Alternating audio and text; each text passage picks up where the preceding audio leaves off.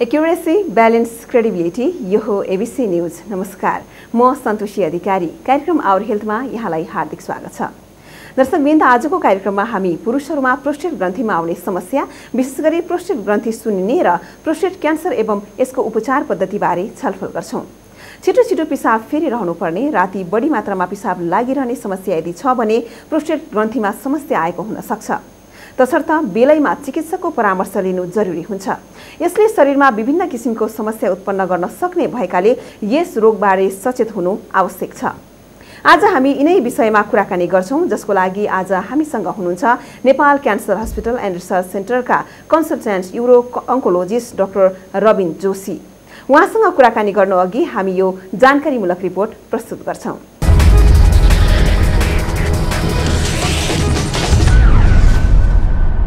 Prostate पुरुषमा हुने एक ग्रन्थी हो। यो ग्रन्थीको नियमित विकास बिना सन्तान उत्पादन सम्भव छैन। 20% पुरुषमा 40 वर्ष पुगेपछि, 60 को उमेरमा 60% र 70-80 को उमेरमा 90% वृद्धि हुने गर्दछ। तर सबै पुरुषले प्रोस्टेट ग्रन्थी कोशिकाको अति वृद्धि हुँदैमा उपचार गर्नुपर्छ भन्ने होइन। उपचारको आवश्यकता तब पर्छ जब ग्रन्थी वृद्धिले मूत्रनलीमा लक्षण देखाउन थाल्दछ। शरीरमा हुने टेस्टोस्टेरोन हर्मोनको गडबडीका कारण पुरुषमा प्रोस्टेटको सम्भावना देखिन्छ। छिटो छिटो पिसाब फेरिरहनु पर्ने, पिसाब लागेपछि रोक्न गाह्रो हुने, राति पिसाब फेर्न उठिरहनु पर्ने, पिसाब फेर्दा पोल्ने, जलन हुने र दुख्ने तथा पिसाबको मात्रा थोरै हुने यसका लक्षणहरू हुन्। नेपालमा यस रोगका कति बिरामी छन् भन्ने यकिन तथ्याङ्क छैन। अस्पतालहरूबीच सहकार्य नहुँदा यकिन तथ्याङ्क संकलन गर्न नसकिएको चिकित्सकहरू बताउँछन्। प्रोस्टेटको समस्यालाई ठूलो नमान्ने, अरू अङ्गमा फैलिएको अवस्थामा मात्रै उपचारका लागि अस्पताल आउने हुँदा 50% बिरामीलाई मात्रै बचाउन सकिने चिकित्सकहरू बताउँछन्। सामान्य लक्षण देखा पर्नसाथ उपचार गराएमा 80% लाई बचाउन सकिन्छ। धेरैलाई वंशानुगत कारणले यो रोगको समस्या देखिन्छ। 50 वर्ष पुगेका सबै पुरुषले नियमित स्वास्थ्य जाँच गराउनु पर्ने चिकित्सकहरू बताउँछन्। 75 उमेर कटेका 75% पुरुषमा प्रोस्टेट ग्रन्थीमा समस्या हुन सक्छ। फैलिन नदिएमा सामान्य उपचारले समेत ठिक हुने चिकित्सकहरू बताउँछन्। हरियो सागपात र फलफुल नखाने, माछा मासु धेरै खाने र नियमित व्यायाम नगर्ने पुरुषमा बढी प्रोस्टेटको क्यान्सर देखा पर्ने वरिष्ठ क्यान्सर विशेषज्ञको भनाइ छ। खानपान र जीवनशैली परिवर्तन गर्न सकेमा प्रोस्टेट समस्या कम गर्न सकिन्छ। यदि प्रोस्टेटको समस्यालाई सामान्य मानेर बसेमा यो जटिल बन्दै जाने, पिसाबमा रगत देखिने, पिसाब थैलीमा पत्थरी हुने, मृगौला फेल हुने, सन्तान उत्पादन क्षमता ह्रास हुने र क्यान्सर समेत हुन सक्ने चिकित्सकहरू बताउँछन्। यसको उपचार सामान्यतया औषधि सेवनबाट पनि हुन्छ भने उमेर र समस्या हेरेर शल्यक्रिया समेत गर्नुपर्ने हुन्छ। यो जानकारीमूलक रिपोर्टपछि कार्यक्रम आवर हेल्थमा यहाँलाई पुनः स्वागत छ। अब हामी पुरुषहरूको प्रोस्टेट ग्रन्थी सुन्निने समस्या र प्रोस्टेट क्यान्सरका बारे कुराकानी गर्छौं। आज हामीसँग हुनुहुन्छ Nepal cancer hospital and research सेन्टरका consultant यूरो-ओन्कोलोजिस्ट doctor Rabin Joshi. आउनुहोस् उहाँलाई स्वागत गरौं।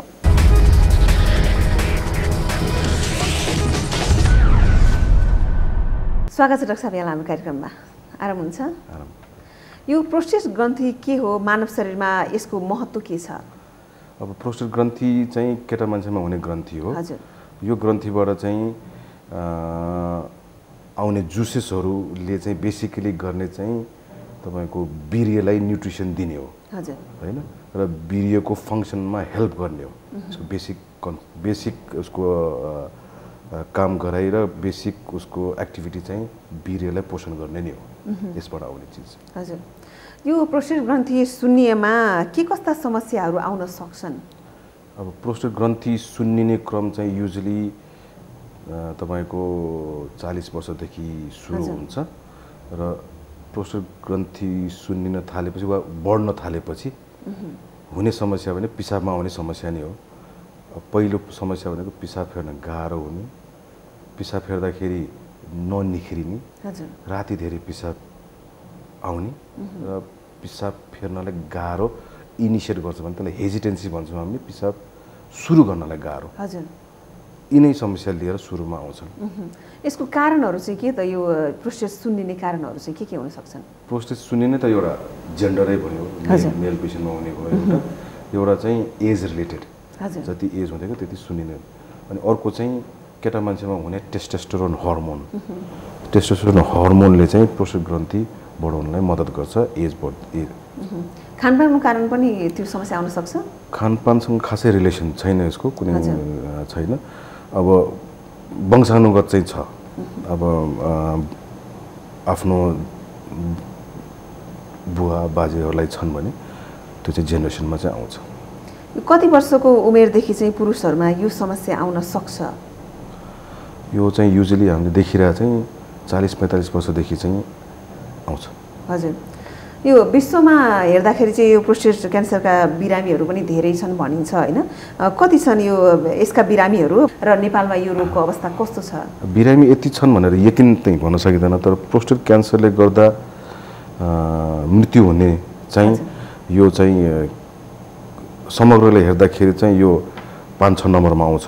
केटा मान्छेमा पनि 4-5 नम्बरमा आउँछ। यो चाहिँ यसको कारणले मृत्यु हुने चाहिँ। हजुर, भनेपछि नेपालको सपोज लङ क्यान्सर भन्यो, फोक्सोको क्यान्सर भन्यो, अनि आन्द्राको क्यान्सर भन्यो, यिनीहरू पछि आउने चाहिँ हो प्रोस्टेट क्यान्सर हो। दैनिक रूपमा चाहिँ अस्पतालमा कति सङ्ख्यामा आउँछन् यस्ता बिरामीहरू? प्रोस्टेट क्यान्सरै भनेर आउँदैन, तर प्रोस्टेटको समस्या लिएर आउने बिरामी, प्रोस्टेटको समस्या लिएर आउने त छन्। कति जति आउँछन् सरदर? अब हामीले सरदरमा हेर्दाखेरि हामी यो पिसाब सम्बन्धीको ओपिडीमा बस्ने बेलामा पत्थरी बाहेक 50% चाहिँ प्रोस्टेटको समस्या लिएर आउनेछन्। अब 100 जना बिरामी हामीले हेऱ्यौँ भने केही नभए पनि पत्थरी बाहेक हेऱ्यो भने 40-50% चाहिँ प्रोस्टेटको समस्या लिएर आउँछन्। युरोलोजी ओपिडीमा हेऱ्यो भने तपाईँ पिसाब सम्बन्धीको ओपिडीमा चाहिँ प्राय बिरामीहरूलाई कस्तो कस्तो समस्या आइरहेको भेट्नु भएको छ यहाँले? धेरै जसो आउने बिरामीहरू चाहिँ कस्तो समस्या लिएर आउनुहुन्छ? धेरै जस्तो चाहिँ पिसाब राम्रोसँग नआउने, ननिख्रिने, अनि कसै चाहिँ पिसाबमा रगतै आयो भने पनि आउँछन्। अनि राति धेरै पिसाबलाई उठ्नु पर्यो भनेर चाहिँ यही नै समस्या लिएर आउने। यो प्रोस्टेटको समस्यालाई अब ठुलो नमान्ने, अरू अङ्गमा फैलिएको अवस्थालाई मात्र उपचारको लागि अस्पताल जाने हुँदाखेरि यो 50% बिरामीलाई मात्र बचाउन सकिन्छ भनेर चिकित्सकहरूले भन्छन् नि त। यो समस्या गहिरेर गएपछि उपचार गर्न गाह्रो हुने हो? यो कस्तो हुन्छ नि, प्रोस्टेट ग्ल्यान्डको समस्या चाहिँ प्रोस्टेट समस्या भनेर प्रोस्टेट समस्या मात्र गरेर बसिरहनुहुन्छ। हजुर, अनि त्यसको उपचार र त्यसको टेस्टतिर लाग्दैनन्। अनि पिसाबको समस्या हो भने औषधि खान्छन्, तर प्रोस्टेट क्यान्सर छ छैन भनेर चाहिँ त्यसको टेस्टहरू भइरहेको हुँदैन। अनि त्यसपछि धेरै जस्तो बिरामीहरू चाहिँ हामीसँग आउँदाखेरि प्रोस्टेट क्यान्सरै भनेर आउँदाखेरि चाहिँ फैलेको अवस्थामा आएको देखिरहेको छ धेरै जस्तो चाहिँ नेपालको कन्टेक्स्टमा चाहिँ। यो प्रोस्टेट क्यान्सरको प्रसङ्गलाई अलिकति जोड्न चाहेँ मैले। प्रोस्टेट क्यान्सर चाहिँ भनेर चाहिँ कसरी हुन्छ, के कारण हुनसक्छ, के समस्या आउँदाखेरि चाहिँ प्रोस्टेट क्यान्सरसम्म बिरामी पुग्छन्? प्रोस्टेट क्यान्सर हुने कारणहरू त खासै छैनन्। हजुर, प्रोस्टेट क्यान्सर हुने कारण एउटा एजै भयो। जति एज भयो उति प्रोस्टेट क्यान्सरको चान्सेस बढ्छ भन्छन् होइन? एउटा जेनेटिक भयो। अर्को चाहिँ भिटामिन डी कमी हुँदाखेरि पनि प्रोस्टेट क्यान्सर हुन्छ भन्छन्। अनि अरू त खानपान हो, हाम्रो यो स्मोकिङ भयो एउटा, अनि अडल्टरेटेड खानाहरू खाँदाखेरि पनि हुन्छ। धेरै जस्तो चाहिँ अब भनौँ न 55-60 इयर्सको मानिसहरू आउँदाखेरि चाहिँ पिसाब फेराइ नै गाह्रो भयो, पिसाब नै निस्किएन मेरो राम्रोसँग, पटक जानु पर्यो, दिउँसो पनि राति पनि पटक जानुपर्छ, ननिख्रे जस्तो हुन्छ। अनि पिसाब फेरिसकेपछि उहाँलाई सेटिस्फ्याक्सन जुन हुन्छ त्यो नहुने होइन? अनि पिसाब गर्दा बल गर्नुपर्ने र अर्जेन्सी भन्छौँ हामीले, पटक हतारै हुने, रोक्नै नसक्ने, हतारै हुने, यो चाहिँ प्रोस्टेट ग्रन्थि बढ्दाखेरि आउने समस्याहरू हो। अब यसमा अलिकति जोडेर प्रोस्टेट क्यान्सर भन्नुभयो भने प्रोस्टेट क्यान्सरको पनि प्रोस्टेट ग्रन्थि बढ्दाखेरि अलमोस्ट सिमिलर सिम्टम्सै हुन्छ। त्यसैले प्रोस्टेटको ग्रन्थिको समस्या लिएर आउने बिरामीहरूको चाहिँ प्रोस्टेट क्यान्सरको पनि हामी हेर्ने गर्छौँ। अब त्यो प्रोस्टेट क्यान्सर छ कि छैन भने, प्रोस्टेट ग्रन्थिको समस्या लिएर आउनेलाई प्रोस्टेट क्यान्सर छ कि छैन भने हामीले अनिवार्य रूपमा हेर्छौँ। यो अनिवार्य रूपमा हेर्ने चिज चाहिँ एउटा भिडियो एक्सरे, एउटा चाहिँ मलद्वारबाट हात छिराएर चाहिँ प्रोस्टेट ग्रन्थि कस्तो छ त, प्रोस्टेट ग्रन्थि राम्रो छ, उसलाई त्यसमा प्रोस्टेट ग्रन्थि जुन फिल हुने चिज त्यो अर्कै खालको फिल छ, कडा छ कि होइन, डल्लाडल्ली निस्केको छ कि, त्यो एउटा भयो। अनि अर्को एउटा टेस्ट छ जुन हामी सबैले नै गराउँछ ग्रन्थि बढेर आउनेहरूलाई चाहिँ, यो चाहिँ PSA भन्छ, प्रोस्टेटिक स्पेसिफिक एन्टिजेन। यो चाहिँ प्रोस्टेट ग्रन्थीको समस्या लिएर सबैलाई गराउँछ। यो तीनटा चिज चाहिँ हामी अनिवार्य रूपमा हेर्छौँ प्रोस्टेट ग्रन्थीको समस्या लिएर आउनेहरूको। यो लिएर आउनेहरूको कुरा भयो। जो चाहिँ प्रोस्टेट ग्रन्थीको समस्या लिएर बसिरहेको हुन्छ त्यो चाहिँ कहिलेकाहीँ चाहिँ फैलेको अवस्थामा आएको देखिरहेछ। हजुर, यहाँले प्रोस्टेट ग्रन्थी सुन्निएको अवस्था र यो क्यान्सरसम्म भइसकेको अवस्थामा पनि सिमिलर देखिन्छ सिम्टमहरू भन्नुभयो होइन। लक्षणहरू अरू लक्षणहरू के देखिन्छ? प्रोस्टेट क्यान्सरै लिएर आउनेहरूको चाहिँ मैले भने तपाईँलाई समस्या चाहिँ प्रोस्टेट ग्रन्थी बढेको समस्या नै लिएर आउने हो। हजुर, अनि हामीले उसलाई एक्जामिन गर्दाखेरि चाहिँ हामीले अनिवार्य रूपमा चाहिँ हामीले मलद्वारामा हात छिराएर प्रोस्टेट ग्रन्थी हामी फिल गर्छौँ। त्यसमा कुनै शङ्का लाग्यो भने उहाँले प्रोस्टेट क्यान्सर छको शङ्का गर्छौँ हामीले। एउटा भिडियो एक्सरेमा हामीले शङ्का लाग्यो भने शङ्का गर्छौँ। अर्को चाहिँ प्रोस्टेटका यो ब्लड टेस्ट गर्दाखेरि र यो बाहेक चाहिँ अरू सिम्टम लिएर आउँदैन। अरू सिम्टम लिएर आउनु भनेको फैलेको अवस्थामा लिएर आउनु। त्यो फैलेको अवस्थामा आउँदाखेरि चाहिँ प्रोस्टेटको समस्या पनि हुन्छ, उसलाई ढाड दुख्यो हड्डी दुख्यो भनेर आउँछ। त्यो आउने बित्तिकै हामीलाई शङ्का चाहिँ बढ्छ, ए यो त प्रोस्टेट ग्रन्थीको समस्या पनि लिएर आएको छ, हड्डीको समस्या पनि लिएर आएको छ, ढाड दुख्यो भन्छन्, यो त ढाडमा फैलेको छ कि भन्ने त्यतातिर शङ्का चाहिँ त्यसरी बढ्छ हाम्रो चाहिँ। ढाडसम्म पनि फैलिन सक्छ? कस्तो कन्डिसनमा आउन सक्छ यो क्यान्सरसम्म भइसक्यो? प्रोस्टेट क्यान्सर फैलिने सुरुमा फैलिने नै हार्टमा फैलिने हो। हड्डीबाट फैलिने हड्डीबाट सुरु हुन्छ। कहाँको हड्डीबाट सुरु हुन्छ? यो चाहिँ धेरै जस्तो चाहिँ हाम्रो स्पाइनको त्यहाँ सर्छ धेरै जस्तो, अनि रिब्सहरूमा पनि आउँछन्, धेरै जस्तो हड्डीमा नै जान्छन् पहिला। यो चाहिँ हड्डीसम्म पुग्छ। यो चाहिँ कनेक्सन कस्तो छ भने प्रोस्टेट ग्ल्यान्डको जुन रगतको नसारको जुन प्लेक्सस भन्छ अनि भेनस प्लेक्सस र यो मेरुदण्ड भनौँ न यसको हड्डीको चाहिँ ढाडको हड्डीको भेनस प्लेक्सस चाहिँ कनेक्टेड हुन्छ। अनि कुनै पनि प्रोस्टेट क्यान्सरको त्यो फैलिने बेलामा त्यही प्लेक्सस भएर चाहिँ पहिला हड्डीमा नै जान्छ सुरुमा हड्डी। अनि कोही बिरामी चाहिँ प्रोस्टेट ग्रन्थीको समस्या लिएर आउँदैन, हाड दुख्यो हड्डी दुख्यो भनेर आउँछन्। यसो जाँच पडताल गर्दाखेरि त प्रोस्टेट क्यान्सर भएर देखिन्छ। यो ढाड दुख्ने कुरा गर्नुभयो, ढाड दुख्दाखेरि अरू नै समस्या हो कि भन्नेमा पनि हस्पिटल अरू नै डक्टरकोमा जाने पनि त्यस्तो पनि बिरामी हुन्छन् होला? ढाड दुख्यो भनेर चाहिँ पहिला हड्डीको डाक्टर साहबमा पुग्छ। हड्डीको डाक्टर साहबले जाँच पडताल गर्दाखेरि अनि त्यसपछि हामीलाई रिफर गर्नुहुन्छ उहाँहरूले, यो समस्या रहेछ भनेर। अनि हामीलाई चाहिँ रिफर गर्नुहुन्छ, अनि हामीले जाँच पडताल गर्दाखेरि चाहिँ शङ्का त्यतातिर गऱ्यो प्रोस्टेट क्यान्सरतिर हामी लाग्छौँ। त्यसपछि यो राति मात्रै पटक पिसाब लाग्ने समस्या छ भने पनि यो ग्ल्यान्ड चाहिँ सुन्निएको मान्न सकिन्छ, समस्या आएको मान्न सकिन्छ? सकिन्छ। राति बढी लाग्छ यसमा? राति पनि लाग्छ, नक्चुरिया भन्छौँ हामीले। हजुर, एक पटकभन्दा दुई पटकभन्दा तीन पटकभन्दा बढी भयो भने चाहिँ त्यो चाहिँ पिसाबमा राति चाहिँ राति पिसाब धेरै लागेको मान्छौँ। त्यो चाहिँ प्रोस्टेट ग्ल्यान्डले गर्दा हो कि भन्ने चाहिँ शङ्का चाहिँ हुन्छ। सामान्य रूपमा अब पहिले जति पानी खाइन्छ त्यति नै पानी खाँदाखेरि पनि पहिलेको तुलनामा चाहिँ बढी पिसाब लाग्यो भने चाहिँ शङ्का गर्नुपर्ने ठाउँ हुनसक्छ? बढी पिसाब लाग्ने भन्दा पनि पटक थोरै पटक र ननिख्रेको जस्तो गर्न गयो, फेरि आधा पौने घन्टा चाहिँ फेरि पिसाब च्याप्ने, फेरि त्यति नै अमाउन्ट अलिकति आउने, पटक थोरै अमाउन्ट आयो भने शङ्का। अब यसको यो प्रोस्टेट ग्रन्थी सुन्निएको अवस्थामा चाहिँ परीक्षणहरू चाहिँ के हुन सक्छन् डाक्टर साहब? अब प्रोस्टेटको समस्या यो प्रोस्टेट ग्रन्थीको समस्या लिएर आउने बित्तिकै हामीले तपाईँले मैले अघि नै भने आउने बित्तिकै पहिला सुरु हामीले गर्ने भनेको उहाँको के छ त सिम्टम्सहरू के छ त्यो बुझ्छौँ हामीले। र अनिवार्य रूपमा हामीले चाहिँ हाम्रो रेजिडेन्टहरूलाई पनि जो अहिले ट्रेनिङमा हुनुहुन्छ उहाँहरूलाई पनि त्यही भन्छौँ हामीले, र हामी पनि आफै पनि गर्छौँ। एक्चुअली हात हालेर हेर्नै पर्छ। मलद्वाराबाट हात हान्ने बित्तिकै हामीले चाहिँ प्रोस्टेट ग्ल्यान्ड फिल गर्न सक्छौँ। अब त्यो फिल गर्दाखेरि एउटा हार्डनेस हेर्छौँ हामीले, एउटा नोबुलारिटी डल्लाडल्ली छ कि छैन हेर्छौँ, र दुख्छ कि दुख्दैन होइन त्यो चिजहरू हेर्छौँ।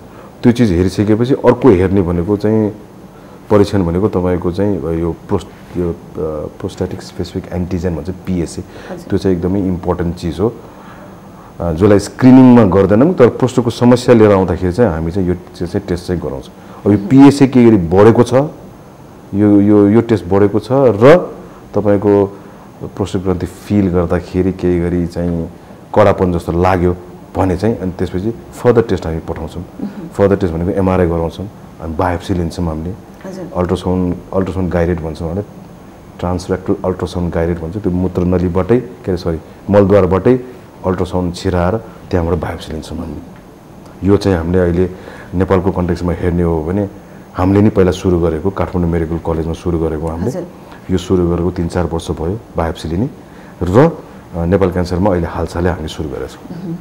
यो सुन्निएको ग्रन्थि सुन्निएको अवस्थाको परीक्षण भन्नुभयो यहाँले क्यान्सरकै शङ्का लाग्यो भने चाहिँ के परीक्षण हुन्छ अन्य परीक्षणहरू के हुन्छ डाक्टर साहब? अब अन्य परीक्षण भनेको तपाईँको एउटा त्यही पिएसए मैले प्रोस्टेटिक स्पेसिफिक एन्टिजेन भन्छ यो गर्छौँ ब्लड टेस्ट गर्छौँ एउटा लिभर फङ्सन गर्छौँ। लिभर फङ्सन टेस्ट भनेको अब लिभर फङ्सन टेस्टमा लिभरमा जन्डिस सन्डिसन छ कि छैन अनि एल्कालाइन फस्फेटेज भन्ने हुन्छ त्यो पनि हड्डीमा फैलेको छ त्यो पनि रेज भइरहेको हुन्छ एउटा त्यो भयो। अनि अर्को परीक्षण भनेको बोन स्क्यान भन्ने हुन्छ के अरे हड्डीमा गएको शङ्का छ भने बोन स्क्यान गरेर हेर्दाखेरि हड्डीमा फैलेको छ कि छैन एउटा त्यो र त्योभन्दा पहिला पनि हामीले चाहिँ हातले फिल गरेर शङ्का लागेको छ पिएसए बढेको छ भने पहिलो हामीले टेस्ट गरेको भने प्रोस्टेट बायोप्सी हो। प्रोस्टेट बायोप्सी भनेको त्यतिकै ऱ्यान्डमली गर्दैनौँ आजकल हामीले अहिले नेपालमा 4-5 वर्ष भयो हामीले अल्ट्रासाउन्ड गाइडेडै गर्छौँ हामीले। त्यो चाहिँ मेन चाहिँ प्रोस्टेट क्यान्सर छ छैन भनेर हेर्ने नै बायोप्सी हो। त्यो सबै परीक्षण गरिसकेपछि शङ्का लागेपछि बायोप्सी गर्ने हो।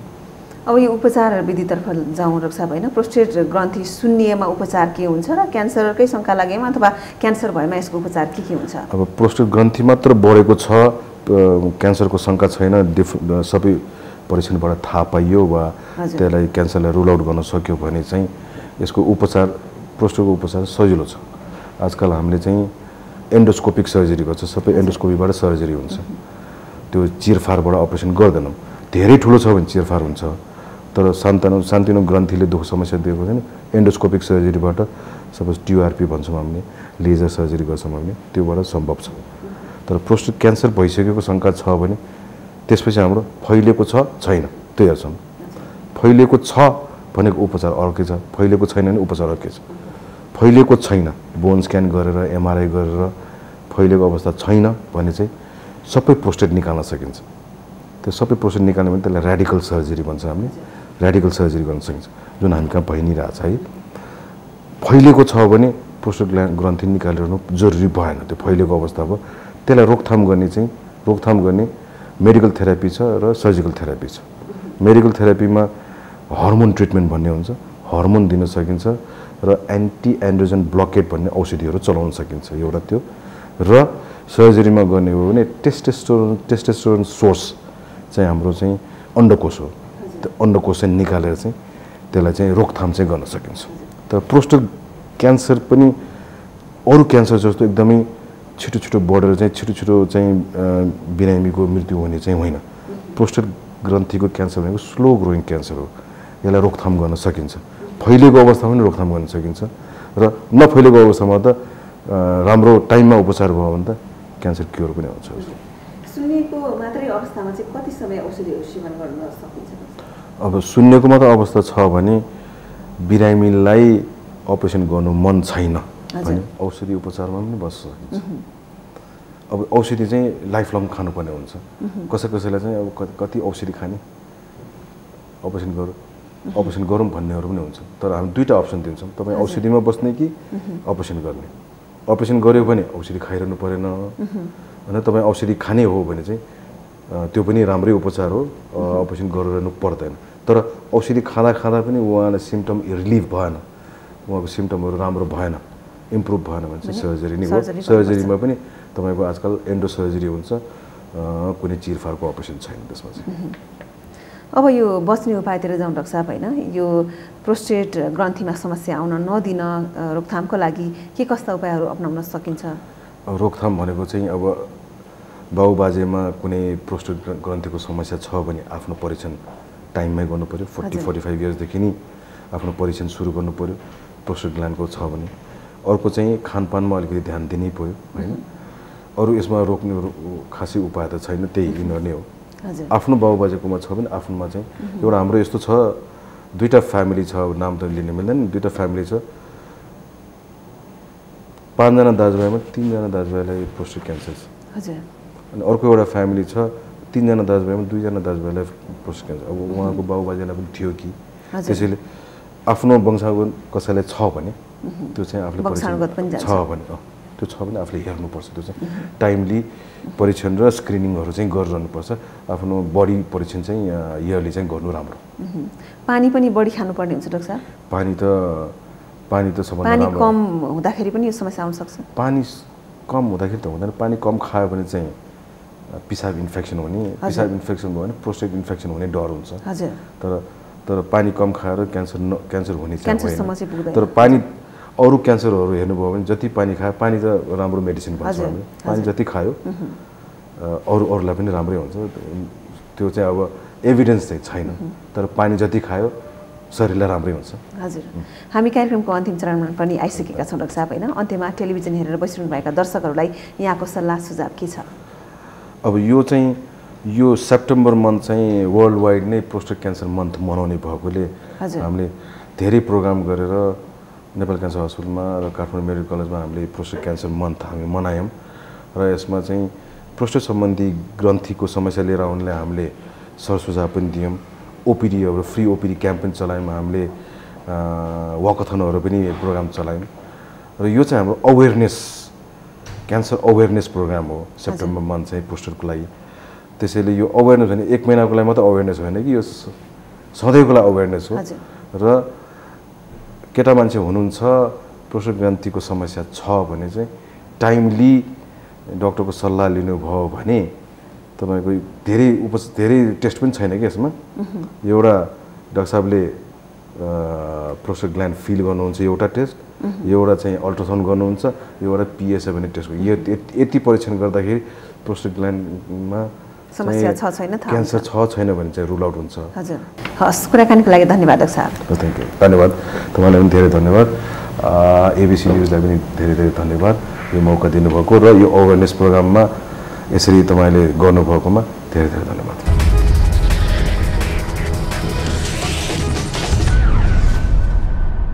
पुरुषहरूको प्रोस्टेट ग्रन्थि सुन्निने समस्या र प्रोस्टेट क्यान्सर एवं उपचार पद्धतिबारे Nepal cancer hospital and research सेन्टरका consultant यूरो-ओन्कोलोजिस्ट doctor Rabin जोशीसँगको यो कुराकानीसँगै आजको लागि कार्यक्रम आवर हेल्थको निर्धारित समयावधि सकिएको छ। अर्को हप्ता अर्को विषय र विशेषज्ञका साथ उपस्थित हुनेछु। एबिसी न्युज टेलिभिजन हेर्दै रहनुहोला। नमस्कार।